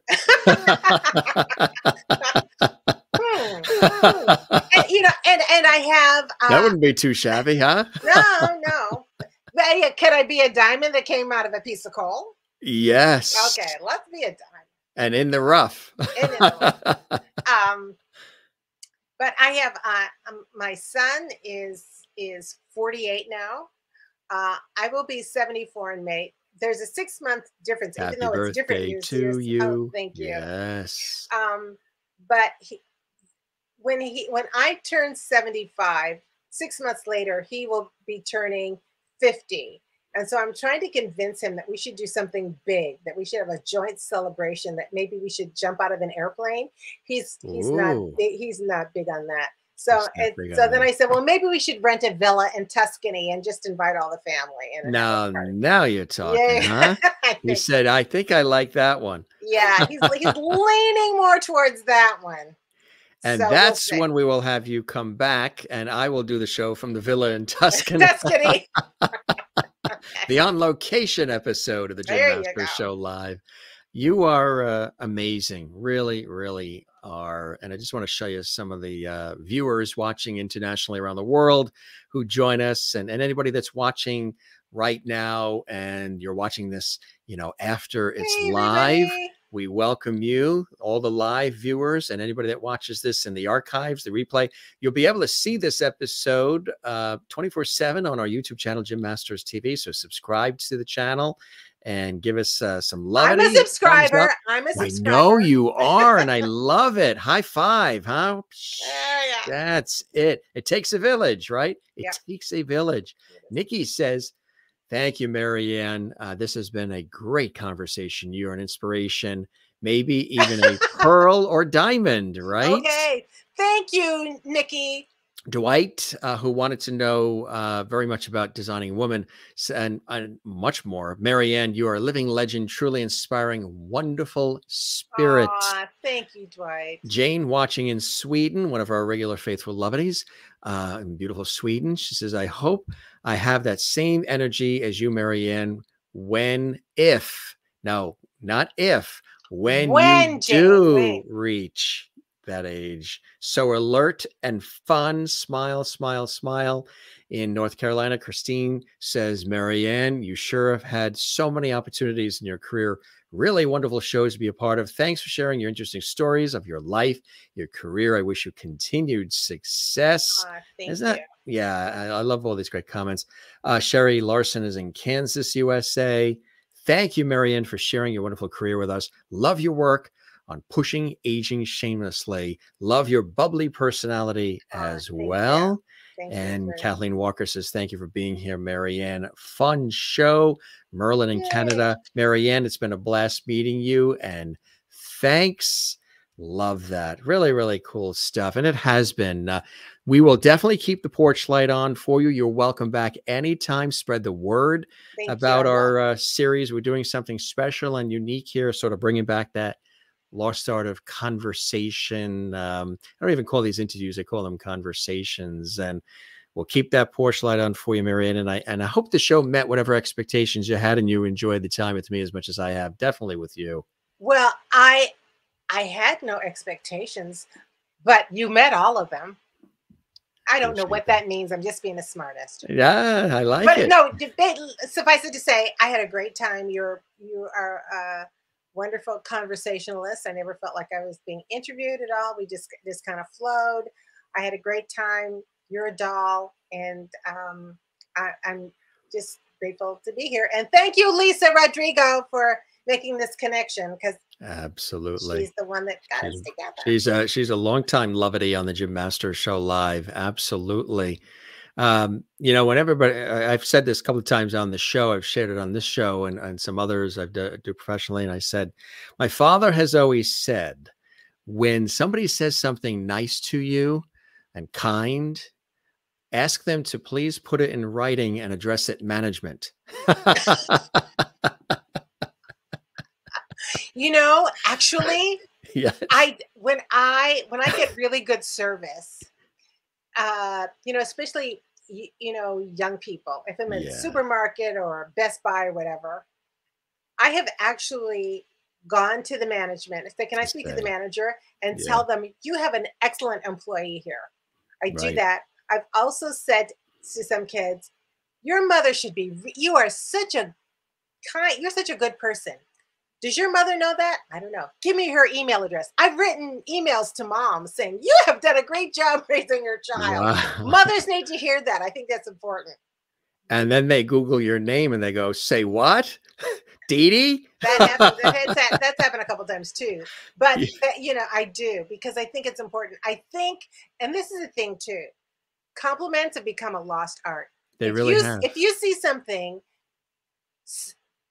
that you think, oh, that looks nice on her, or I love her hair, or say something. You're going to make somebody's day. Don't hold it in. Right. They say, if you see something, say something. You see that on all the billboards, but it also means when it is something kind as well. You know what I mean? And that's so important. Lisa just said, love you. Yes. We love everybody here. Spread the levity.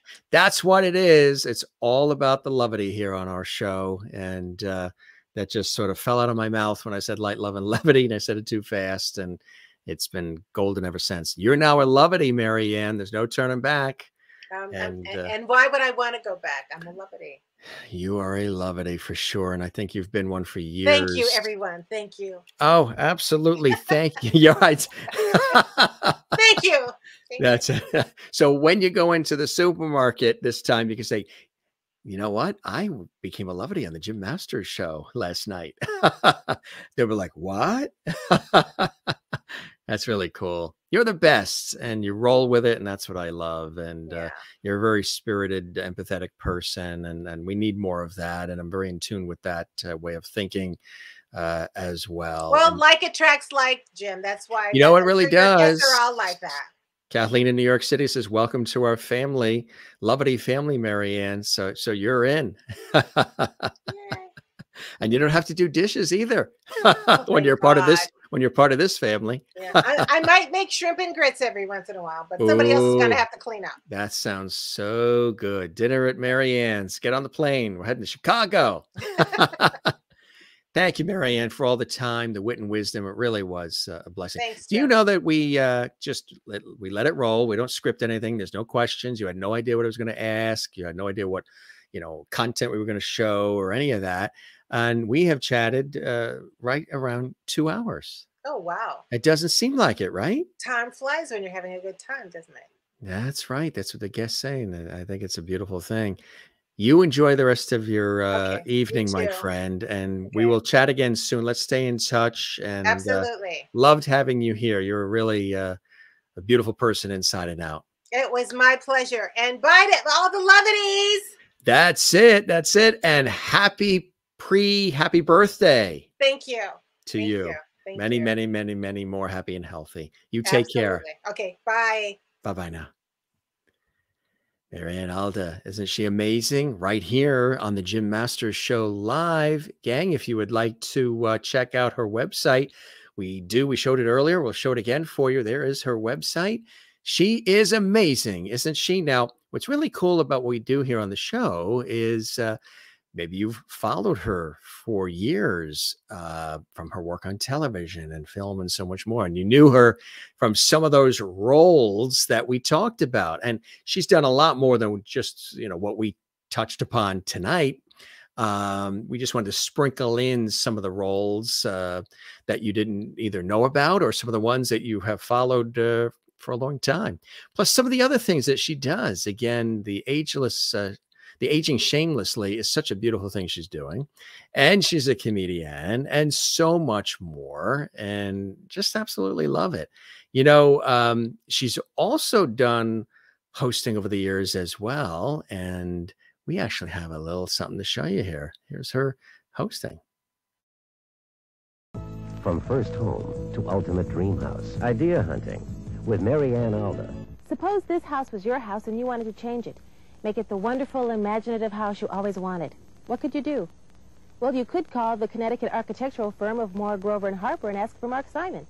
He says it's a challenge, but... Mariann Aalda was a featured player in The Royal Family, an early CBS attempt to build a show around a predominantly black cast.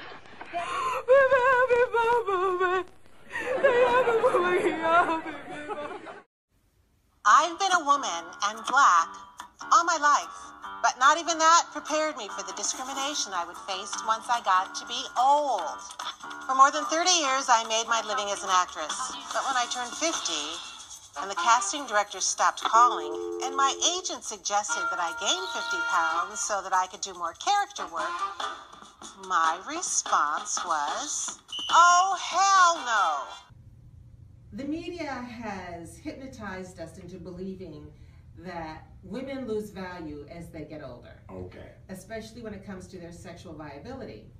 And I'm about changing all of that because I think women get smarter and more comfortable with themselves and their bodies. We know a little more. We have a few more tricks. We know some stuff, you know? We have more confidence and we take good care of ourselves, you know? And I think that, you know, we got a little something going on that people aren't paying attention to, and I'm about making them pay attention. Oh, hell yeah!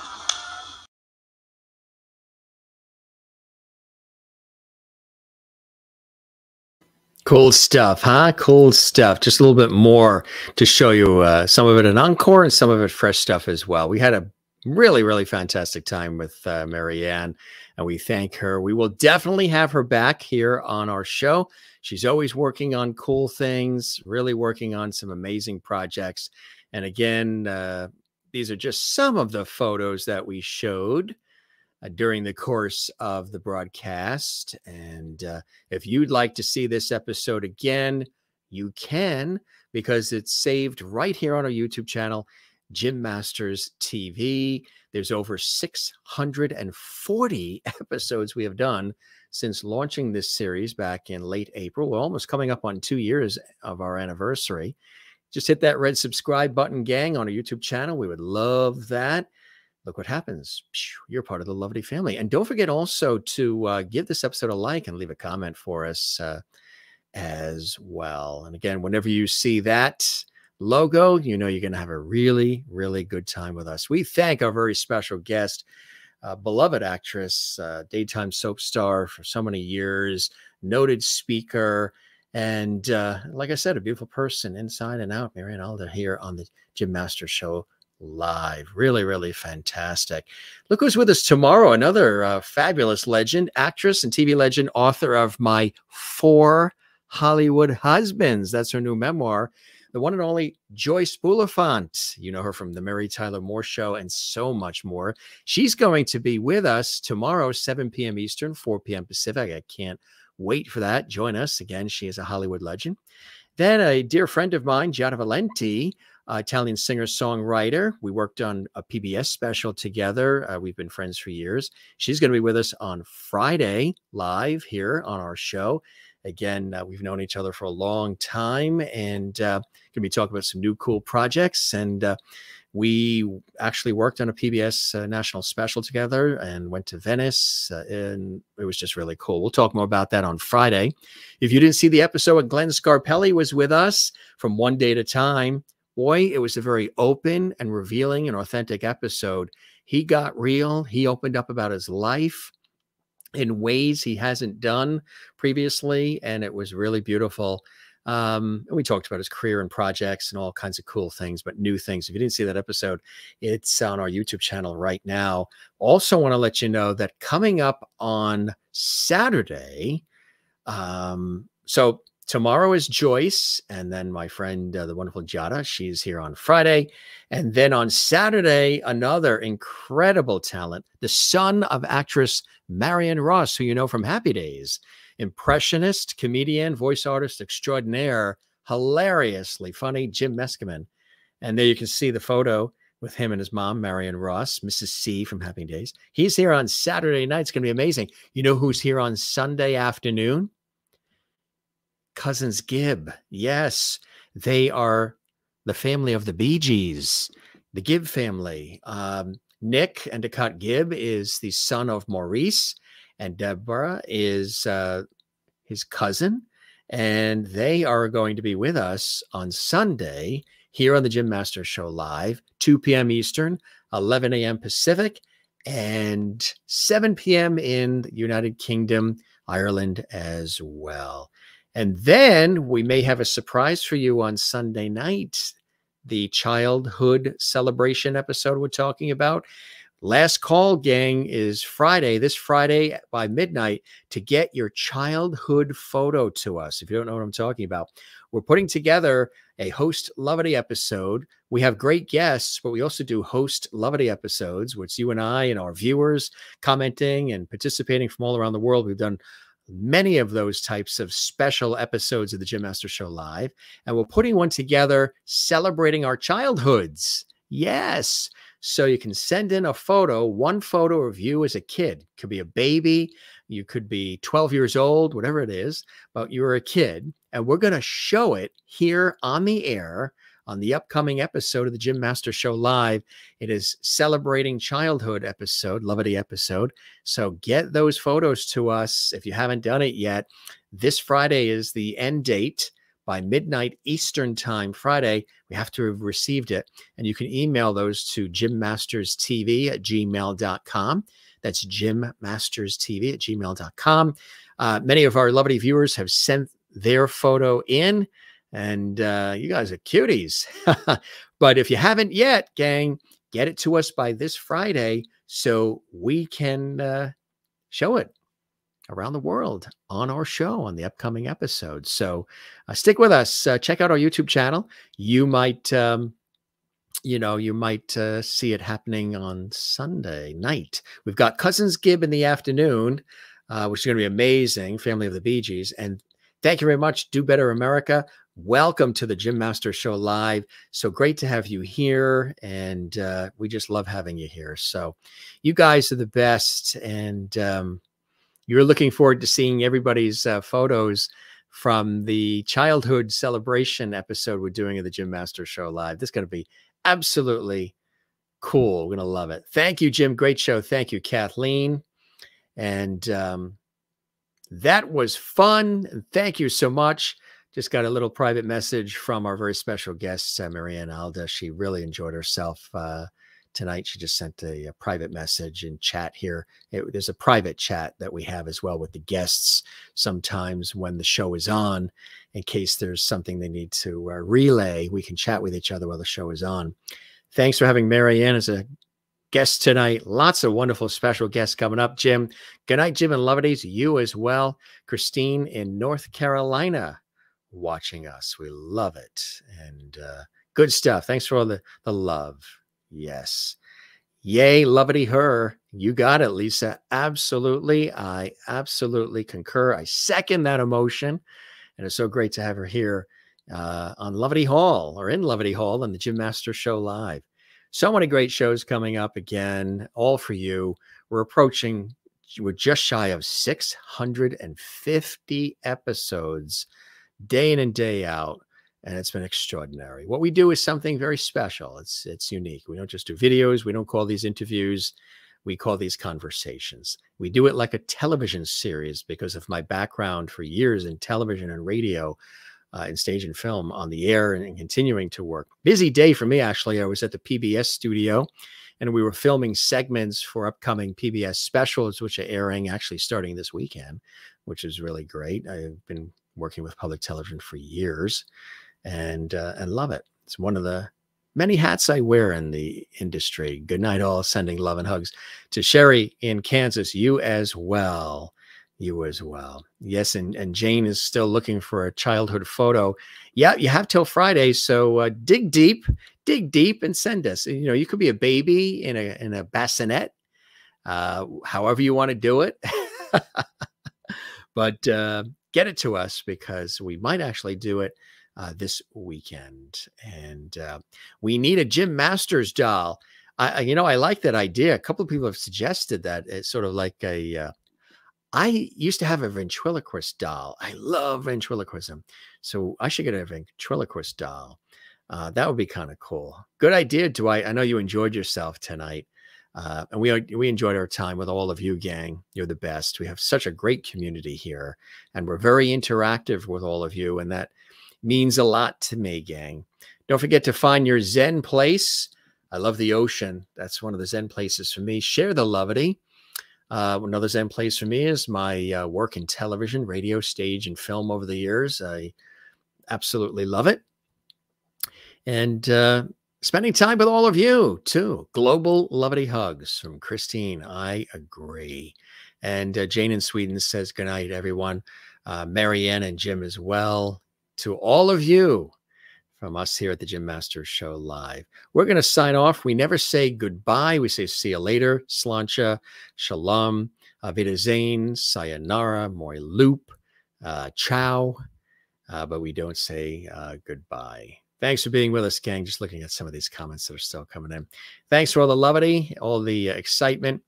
You guys have a great rest of your day. Now, that's for the live audience. But if you're watching this where it's already in the archives and the replay, stay right here and binge watch our incredible episodes that are here for your pleasure and your viewing enjoyment on the Jim Master Show Live.